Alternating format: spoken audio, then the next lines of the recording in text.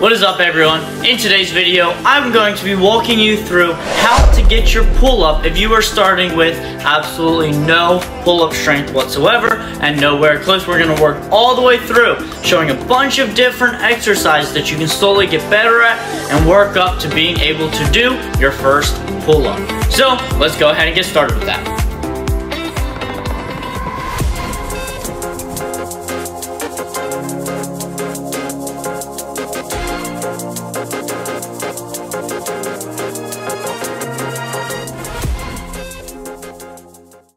The first variation we're going to be doing is a body weight row. Now what you're going to need is you're going to need something a little bit closer to the ground, or put something that your feet can rest on.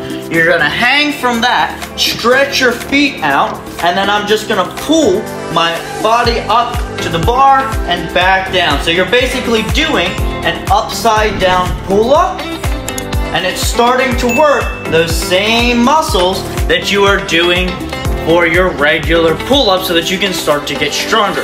But since your feet are on the ground, it's making it a little bit easier.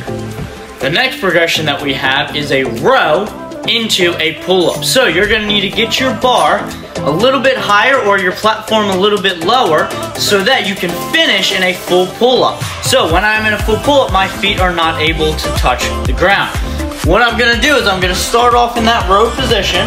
I'm going to pull up. As I pull up, my feet are going to slide off of the ground into a regular pull-up and back down. That way, the first half of the movement is a row. The second half is getting you to really hold up your full body weight.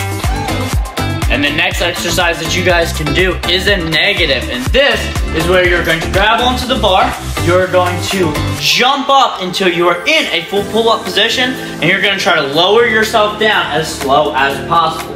So I'm going to jump up, and I'm going to go down literally as slow as I can. I'm constantly pulling against the bar and pulling against the resistance to try to pull myself back up. And then I can jump back up, do the same thing again. And that will work those muscles, the same muscles you're going to be using when you do your regular pull-up.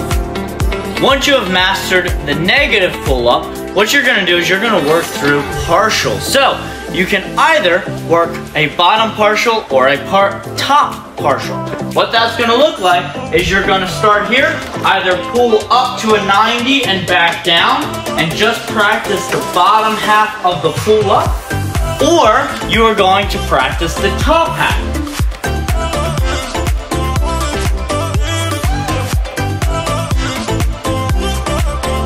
Once you have mastered both of these, you should be able to do a full pull-up, going from completely relaxed to chin all the way above the bar and all the way back down.